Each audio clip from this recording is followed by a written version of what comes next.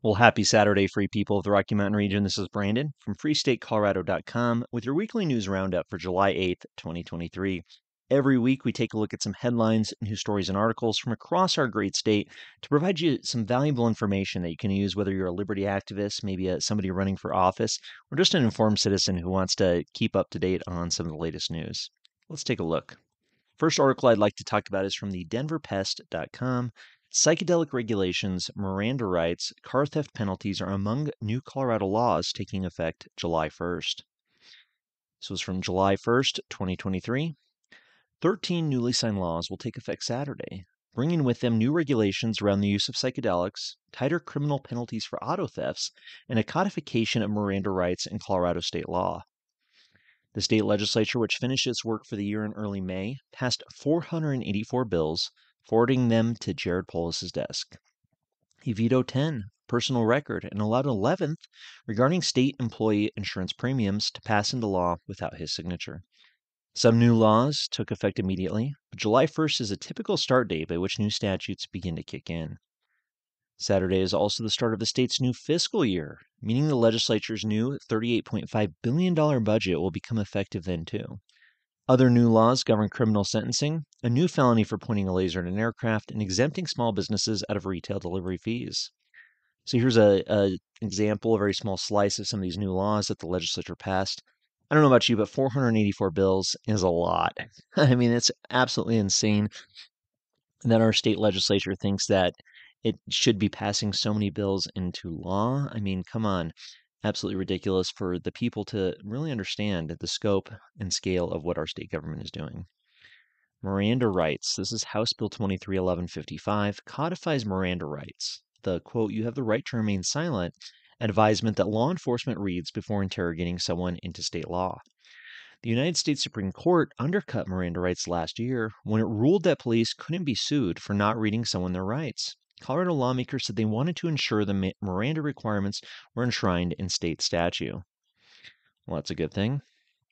Psychedelic bill here, Senate Bill 23290, put certain guardrails and details around what was passed in November of 2022, Proposition 122, decriminalizing some psychedelics and creating a framework for an eventual legal system. The bill limits the size of personal mushroom grows, clarifies what's legal in terms of selling and sharing homegrown product. It also shifts regulatory authority for legalized healing centers to a different agency within state government and bars local governments, some of which wanted more control over psychedelics in their areas, from stepping in. Auto thefts. Auto thefts are absolutely crazy here in Colorado, as you know. So previously, it was a law where it was a felony for an auto theft for if the car was worth over $2,000. However, a misdemeanor for being less. So Senate Bill 23097, it equalizes that. Any car that's stolen is now a felony, regardless of its value. Delivery fees, this was a good one. Unfortunately, it didn't go far enough. Senate Bill 23143 exempts small businesses, those with annual retail sales of $500,000 or less, from the state's 27-cent delivery fee. According to a state fiscal analysis of the bill, fees were paid on 161.2 million deliveries between July and December 2022, of which 2.5 million would have been exempt had this law been in place then. So that's just some highlights of some of these bills that have passed. Let's move on. This is from John Caldera from the Independence Institute on coloradopolitics.com. Legislature lies on the ballot again, from July 2nd, 2023. There are two old axioms that perfectly fit the property tax ripoff going on right now in Colorado. First, fool me once, shame on you. Fool me twice, shame on me. That's because voters got conned into repealing the Gallagher Amendment 2 years ago, realizing only now our property taxes are going through the roof because of it.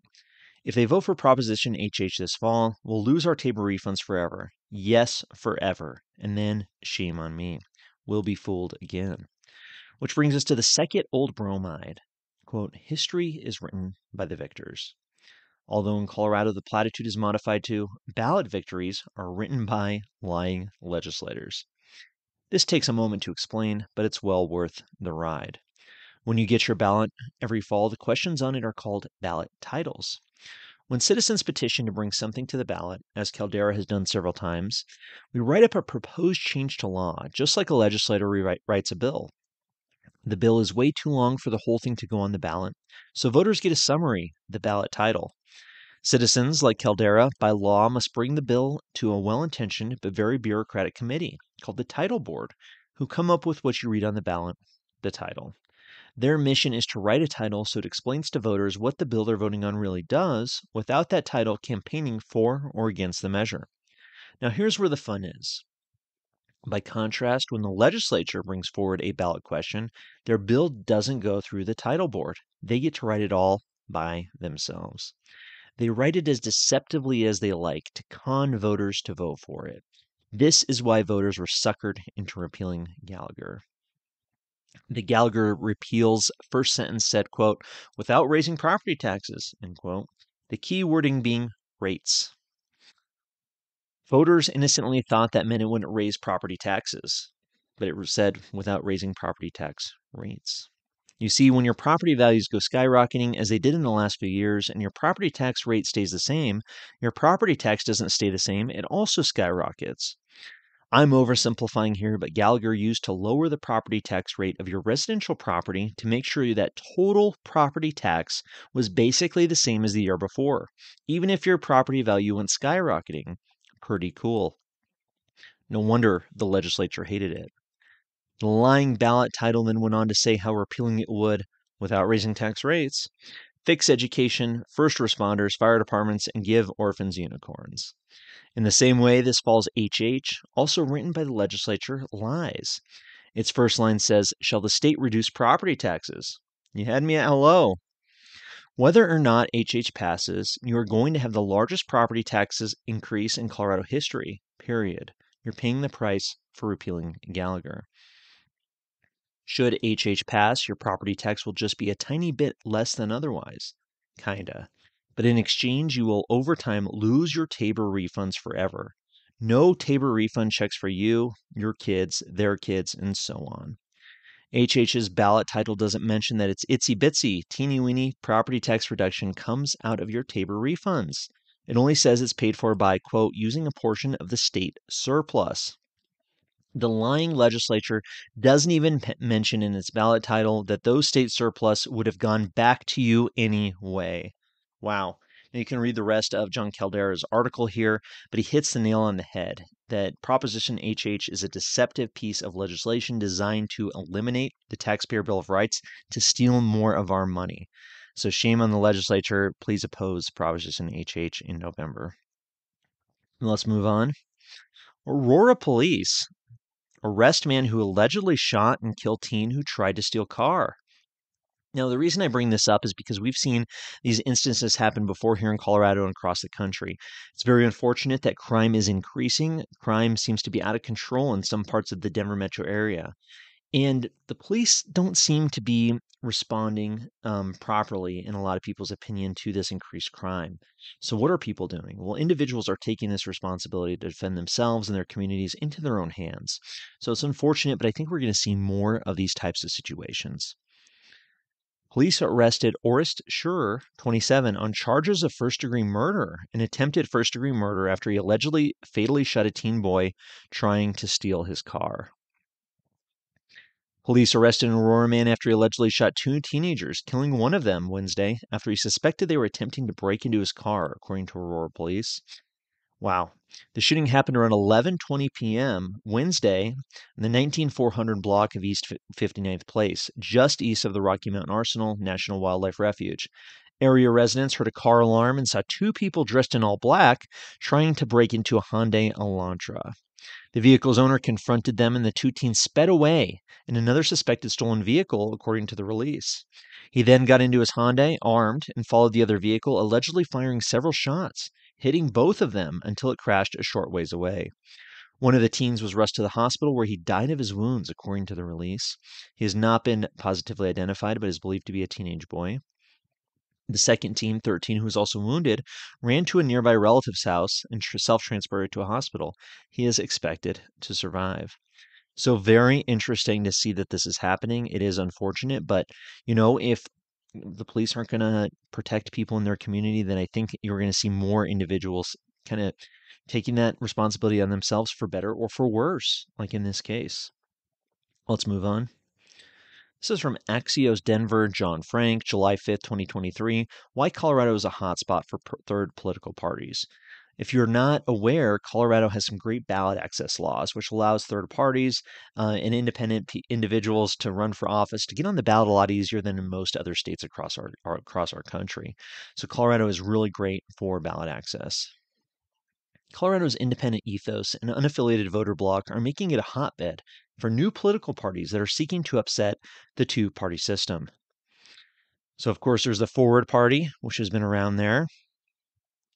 There's different parties, of course, out there all across the state. The No Labels Party, the Six Minor Party. So, kind of interesting to see how that is going on.